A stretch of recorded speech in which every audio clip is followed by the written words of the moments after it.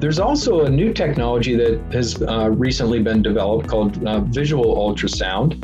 And this is a Fluke device, what it looks like on the Fluke device.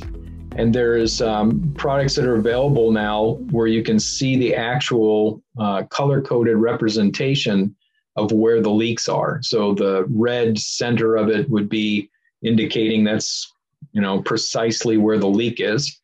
And as you get outside of that specific leak location, the colors get more towards green, light blue, dark blue to indicate that it's moving away from the center of the sound source.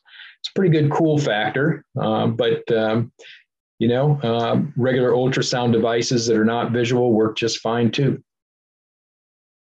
The way visual ultrasound works is that it creates on the machine itself, on the ultrasound device, test equipment, they have an array of sensors. So it allows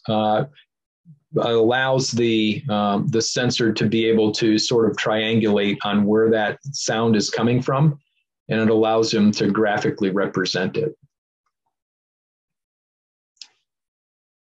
The device still takes measurements like peak and RMS and so forth, but it also allows you to see the location and intensity of the ultrasound. So it's pretty cool.